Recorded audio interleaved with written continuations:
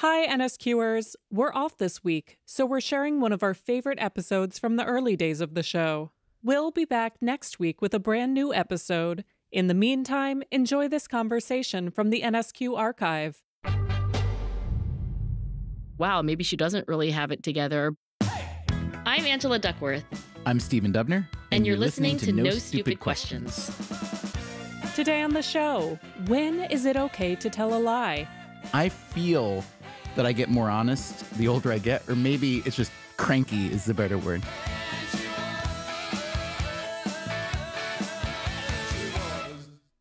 Hello, Angela. Stephen? I hope you don't mind me asking you a fairly personal question, but I want to know, how many times a day do you tell a lie? And when and why is it okay to lie?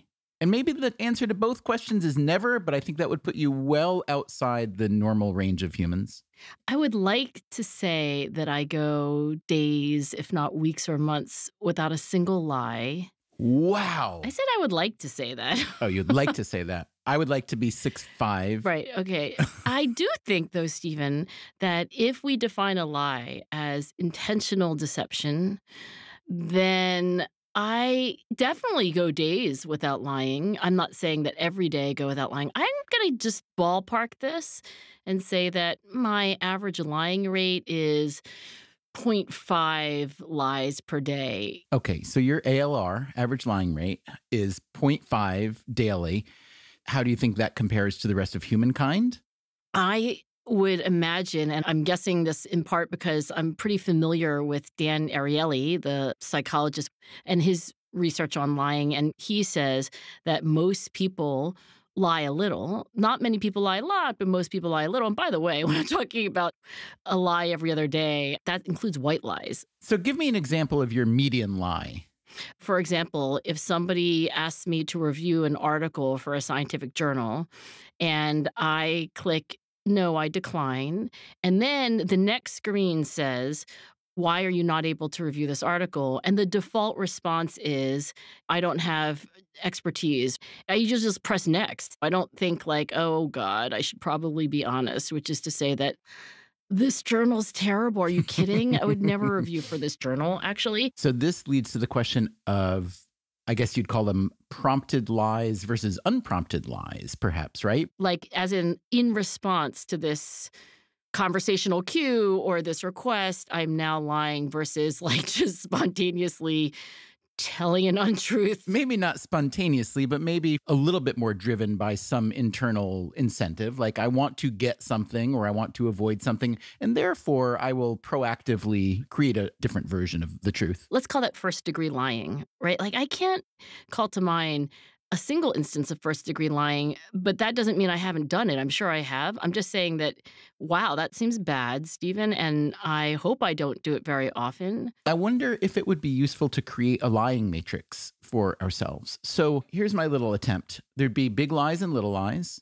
and then there'd be lies for self-gain and lies for, let's say, the benefit of others. So like pro-social versus personally motivated. Or at least neutral. Okay. So you'd have your big lies for self-gain, small lies for self-gain, big lies for the benefit of others or neutral, and small lies for the benefit of others. I think everybody could imagine what's most desirable and terrible about that matrix. Telling a big lie for self-gain sounds pretty terrible, yeah? Oh, yes, absolutely. Like lying so that you can get the vaccine earlier than other people or cheating on your taxes. I mean, these are all lies for personal gain. Or like saying things on your resume that aren't true, which is apparently a very common lie. Interesting. Yes. So we're all in consensus that lying in a big way for personal gain, bad. Now, what about a big lie for the benefit of others? Like Jean Valjean in Les Miserables. Oh, isn't there something called the Valjean effect in the psych literature about lying? I'm looking at this paper by Williams, Pizarro, Dan Ariely, and J.D. Weinberg called The Valjean Effect, Visceral States and Cheating. This is from the journal Emotion. That's a nice name for a journal. It's like Smokey Robinson. It's a good journal. Is it? I would definitely do a review for Emotion. They write that visceral states like thirst, hunger, and fatigue can alter our motivations, predictions, and even memory. And they demonstrate that these so-called hot states can shift moral standards and increase dishonest behavior. It's a form of behavior driven by incentives, right? That's right. Well, Jean Valjean, as many of us may remember from reading or seeing some version of Les Miserables, he stole a loaf of bread because he was starving and had no money, and then spent, I think, 19 years in prison, was released, but was then given a kind of scarlet letter for being a forever criminal. And so I guess the Valjean effect is about the fact that he was in a state, a hot state, a hungry state, where he needed to do something dishonest, which was taking bread that did not belong to him. It would seem to make sense, I think, to just about every human that cheating or stealing or lying, when under, if not duress, then under some, pretty strong emotional motivation, we'd be more likely to do it. But you and I aren't really talking about lying in a hot state. We're talking about lying in a neutral state. At least that's what I'm thinking about when you say, Angela, about how many times a day do you tell a lie? Not under duress, not starving, not dying of thirst. Let me ask you this, my dear friend. Do you think you would be interested in, let's say, an app or some kind of tracking paraphernalia where you'd be able to learn exactly how often you tell a lie? If I had like the equivalent of a pedometer. Yeah, a built-in lie detector. But you're the only one with the data. Do you think you might perhaps lie more or less than you think? Because part of it is the lies we tell other people, and then there are the lies we tell ourselves. I would love to have an app if I believed that, what's that word for a lie detector? Poly something? Isn't it like a polygraph? I think polygraph is the right word. Okay. Anyway, if there were a reliable polygraph, and I don't know whether the science says that those polygraphs are reliable or not, right? I think they're based on skin conductance and like sweating associated with lying. And then if it were really possible, yeah, I'd go for it. Totally. I'm all into this kind of like self-improvement in all possible ways. And what would happen if this polygraph app told you that you were lying a lot more than 1/2 a day? If I believed it, if I thought, oh, yeah, there you go, that wasn't exactly true, I hadn't thought about all this motivated reasoning that's happening in the moment, I think I would begin to lie less, because I do think lying erodes the trust we have in other people. So that's the external cost of lying. But what about the internal? How does lying change one's self-perception as a person of integrity? That's important to most of us. It's interesting to think about what it means to lie to yourself and why that's bad, if it's bad. And by the way, many psychologists, and I think neuroscience would be in rough consensus with this, that in a real sense, there are multiple selves. There's like tired Angela and energetic Angela, and there's Angela with a lot of other people around. There's Angela all by herself, and future Angela, and present Angela, and past Angela. And I think the idea that one of the Angelas could be lying to the other Angelas would probably cause some kind of distress, to have that inner dissonance. Of all those Angelas that you just named, and there were many, and I'm sure there are many more. I'm sure there's Pizza Angela, Sushi Angela, and Chopped Liver Angela. Which one lies the most, or maybe the least? Well, if you believe the Dan Ariely study that you were just talking about, then I think it would be some kind of distressed Angela, desperate Angela, instrumentally lying to get her way. And maybe that's why, if I am roughly accurate in my belief that I'm not inclined much to lying, maybe it's because I'm privileged. And maybe it's because I have not a lot of need. I'm like the opposite of Jean Valjean, right? I don't need to steal a loaf of bread to feed my family.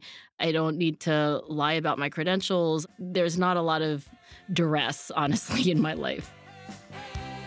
Still to come on No Stupid Questions, Stephen and Angela discuss how our propensity to lie changes with age. Is there a period where a child is capable of talking and doesn't lie, or does the lying start as soon as they can talk?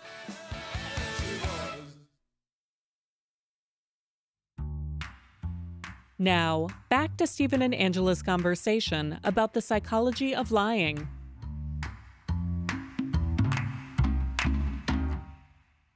So I am looking here at some research by Ipsos, the market research firm, surveyed about 1,000 Americans about their views on lying. 64% said that lying was sometimes justified. 36% said never justified. Now, we don't know how many of them are lying about that answer.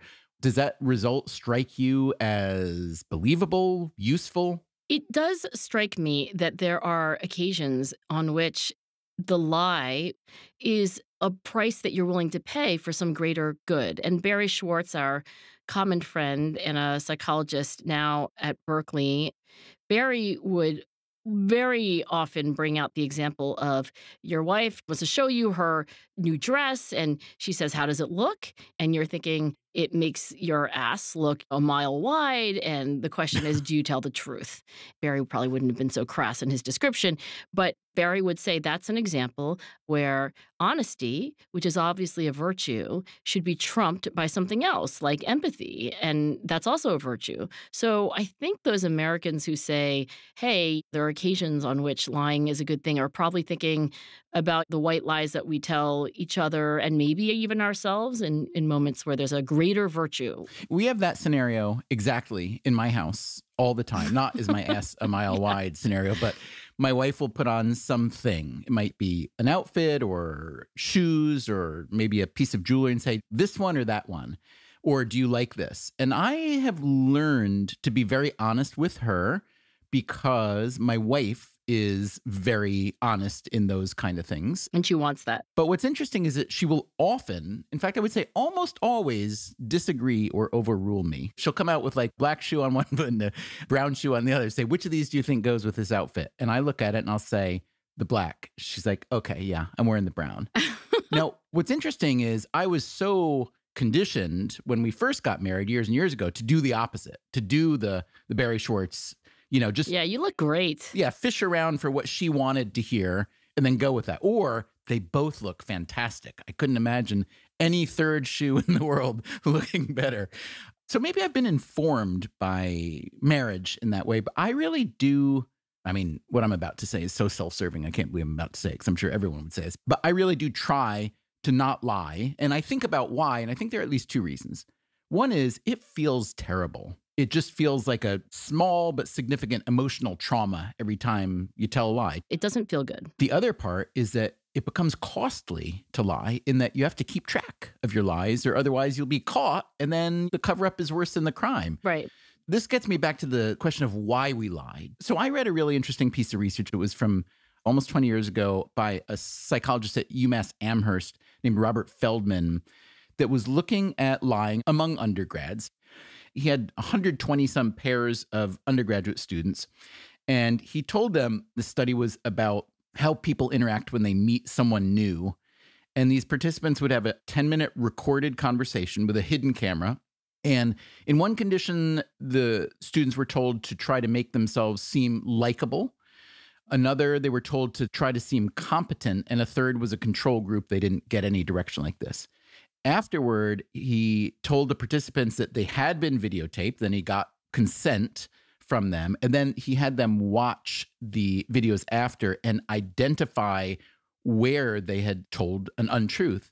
And the results I'm reading here, 60% of the people in that 10-minute conversation lied at least once and told an average of 2 to 3 lies. But here's what I'm getting to. This is a side result, but I find really interesting. Women were more likely to lie to make the person they were talking to feel good, while men lied most often to make themselves look better. That resonates so deeply, by the way.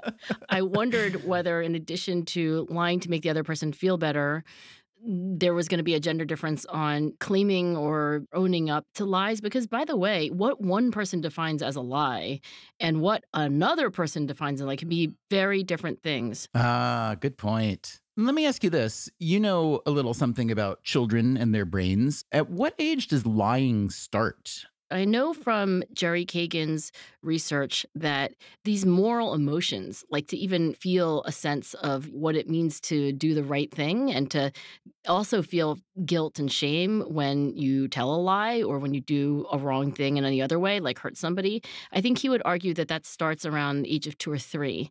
And so I'm assuming that if you need some self-awareness about a lie to be a lie, then it would be around then. But as we all know, young children do say things that are untrue, and I don't even think they know that it's bad when they're really little. Wait, I'm a little confused. Is there a period where a child is capable of talking and doesn't lie, or does the lying start as soon as they can talk? Well, let's talk about like a very young toddler.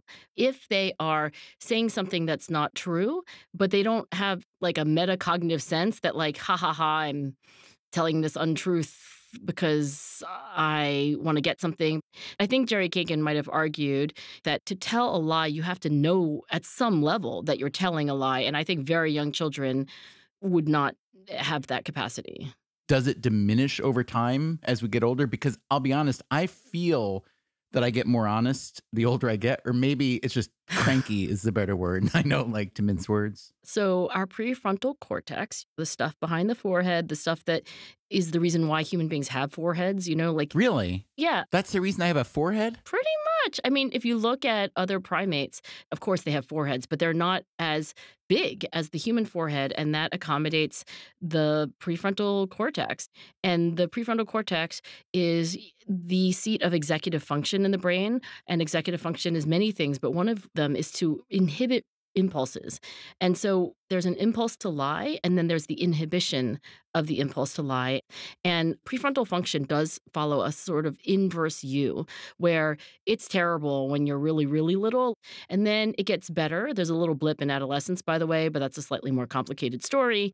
But then your 70s and 80s, for sure, prefrontal function is declining over those later years. And just the other day, Stephen, Jason and I are at the top of a church steeple. We're on vacation. Wait, you're at the top of a church steeple? Well, yeah, it was one of those scenic lookouts that you could pay $5 and climb the church stairs. 96 stairs. And at the very top, there's a 90-year-old. 90? 90? 90. Wow. Did they get her up there with a crane? She goes up and down these really steep ladder-like stairs every day. Ooh, cause or effect? I will say this, probably selection bias. Certainly not the reason why she's 90, but for sure she's doing well. And, if anybody's got a good prefrontal cortex, it's got to be this 90-year-old, at least compared to other 90-year-olds. However, she's 90. So we're leaving, and we're there with our 18-year-old, Lucy. So we thank her. We've had a lovely conversation. She's made all these jokes about how, as long as she doesn't do the knitting while she's walking down the steps, she's fine. And she said, "Oh, are you guys together?" And she points to Lucy and my husband and says, "Are you married?" Oh. And we laugh and we think, wow, maybe she doesn't really have it together. We, explain that I'm married to Jason and not our daughter, Lucy. And then she just looks at me and said, "Well, you're really robbing the cradle." Whoa. And the idea was basically that I look really old relative to my beautiful, handsome husband. And when we got to the bottom of the stairs, I was like, 90-year-olds, they have no ability to inhibit themselves. She has lost the capacity to tell a white lie.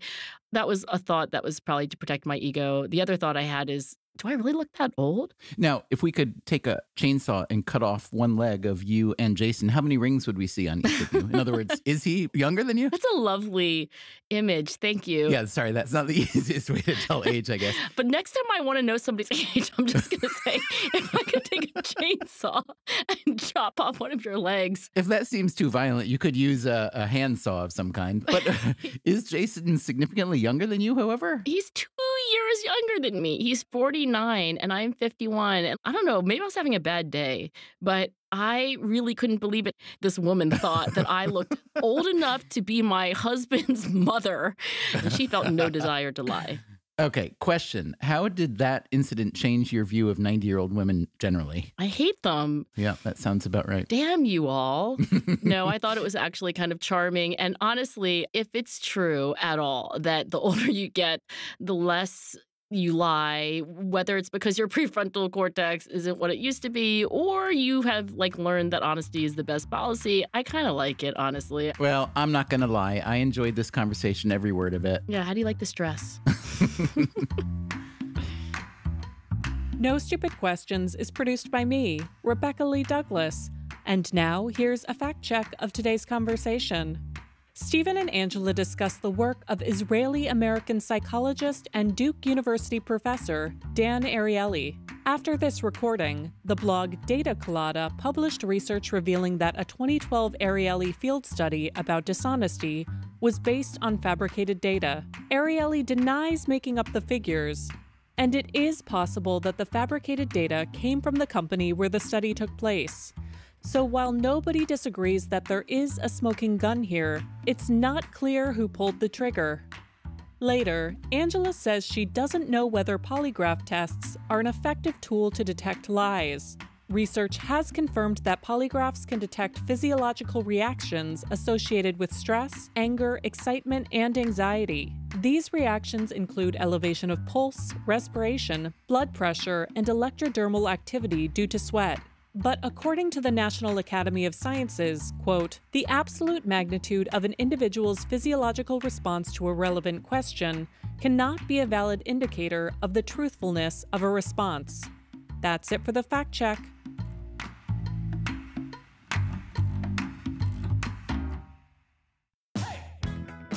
No Stupid Questions is part of the Freakonomics Radio Network, which also includes Freakonomics Radio, People I Mostly Admire, and Freakonomics MD. All our shows are produced by Stitcher and Renbud Radio. This episode was mixed by Eleanor Osborne, with help from Jeremy Johnston. We had additional help this week from Anya Dubner.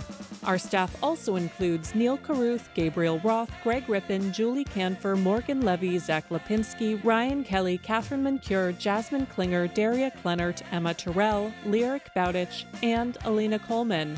Our theme song is And She Was by Talking Heads. Special thanks to David Byrne and Warner Chappell Music. If you'd like to listen to the show ad-free, subscribe to Stitcher Premium. You can follow us on Twitter at NSQ_show and on Facebook at NSQ Show.